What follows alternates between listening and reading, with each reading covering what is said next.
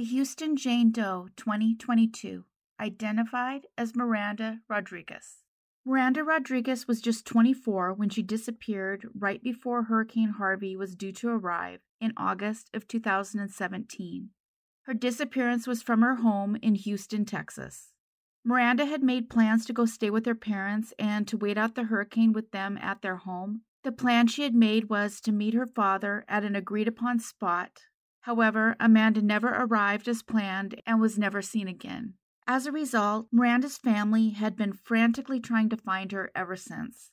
They did everything they could to try to find some sort of hope to hold on to, and this went on for almost 6 years. And now, unfortunately, there's no more hope to hold on to.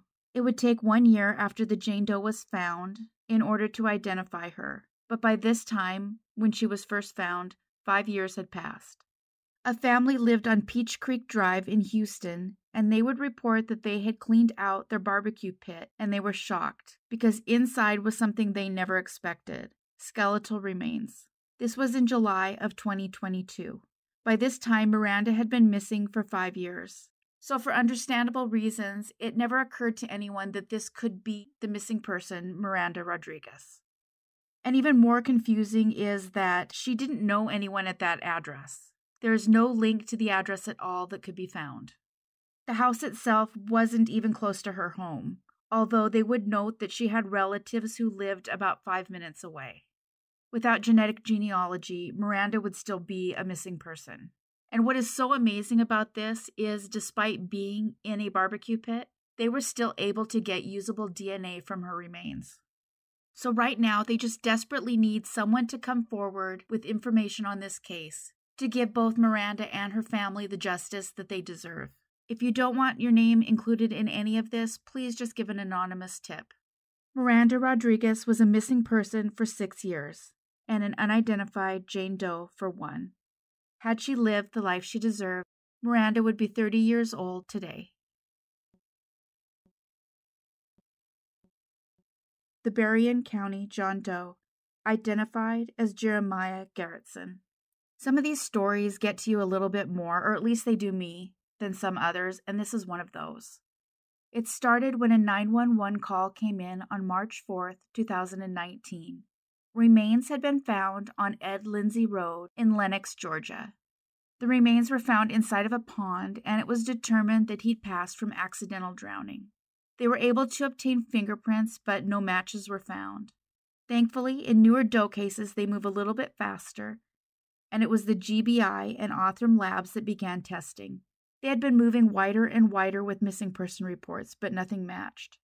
They also enlisted my favorite forensic artist, Kelly Lawson, to recreate what he may have looked like. But with this, they had a dead end. The man who was found had on many layers of clothing, which is common if someone is without a home to store their belongings in. They often just wear multiple layers. He was wearing Georgia Tech pajama pants, camel pattern pants, a brown and black belt with a yellow metal buckle, a green jacket, a white, red, and blue Bulls sleeveless jersey, green sweatshirt, and that had a white logo on it. He had on mismatched socks, gray pajama shorts, gray boxer briefs, a gray short-sleeved t-shirt, and a camo-designed head neck gaiter. Perhaps even more sad and definitely more humanizing is his jewelry. He had on a yellow metal angel pin and a green and tan Soldier of God plastic bracelet. The prints would eventually come back to a 36-year-old man named Jeremiah Garretson. From what I can tell, Jeremiah wasn't reported missing, but this is one that makes me wish I had a bigger picture. I believe I found his Facebook, but it doesn't have any photos of the person it belongs to, and the post hadn't been active since 2012. What's sad is he was from Nashville, Georgia, which is only 14 miles away from Lenox. We know he graduated in 2014 from the Wiregrass, Georgia Technical College, and this is of course in the same general area too. So something must have happened between the photos that we have here and whatever changed in his life after he graduated from college. From the recreation, it's clear his hair had receded, so likely a bit of time had passed. And here's why this one bothers me. It looks pretty likely that he was homeless, so maybe he wasn't around for photos, and maybe the ones provided came from a college roommate. It doesn't really say, but it's entirely possible he doesn't have family. And I want to be clear, I am not accusing anyone in his family of doing anything wrong or not reporting him missing. When people are homeless, often they sort of go in and out of people's lives and they don't get reported because they're really technically already missing in a lot of ways. But always the lack of pictures in between make me sad and make me wonder what happened and whether or not there was a mental health issue or what it was. But just when it comes to this, he was clearly a smart guy. He graduated from a technical college, and he likely should have been able to get a well-paying job. Something had to have happened. I did find a GoFundMe that is linked below that belonged to his children's ex, as well as her Facebook. They were hoping to raise money in order to have a service for him. It turns out that Jeremiah had 2 kids. His identity was actually confirmed by matching him with his oldest child. These kids thankfully do have a stepfather in their life, but they love their father and they didn't know what happened to him.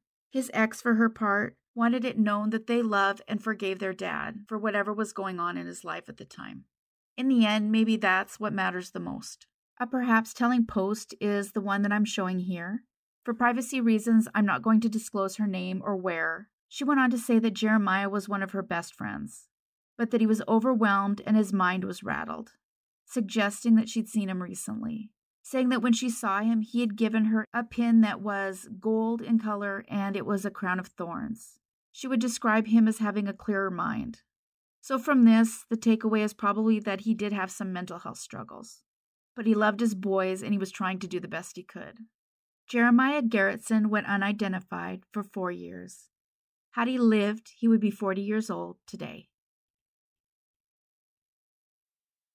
If you are at all interested in helping crowdfund John and Jane Doe cases, I've provided links to the DNA Doe Project and DNA Solves below. Both of those allow you to pick the cases you help fund.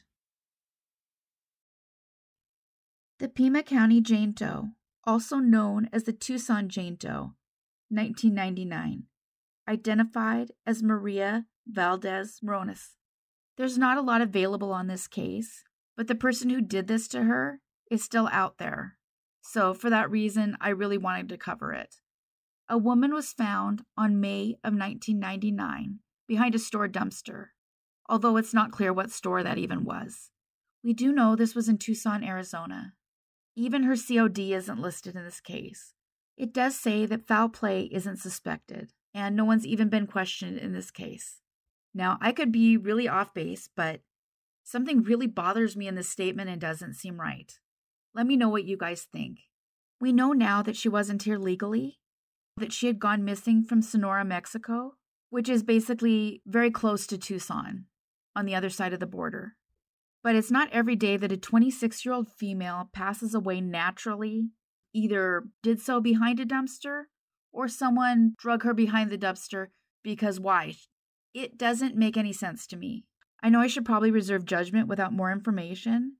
Someone could drag someone who died of natural causes behind a dumpster, but I don't know, it seems very odd. Maria's case was solved by Moxie Forensics, who I think solved about 4 or 5 in this group that I'm recording here now.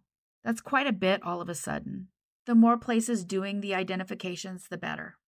If anyone has any information, please call the number on the screen. Maria went unidentified for 24 years. Had she lived, she would be 50 years old today. Huge thanks for watching all the way to the end, and a big thanks to all of you who consistently like and comment on the videos. Whether you leave a full comment or an emoji, it makes a huge difference. The whole dance with YouTube is hard sometimes. I gain only about 350 subs a month. So if you consistently watch my videos, maybe take a moment to subscribe. It's a huge push toward the videos being suggested to new people. The next goal is 20,000. Thanks everyone for watching. Take care of yourselves and each other.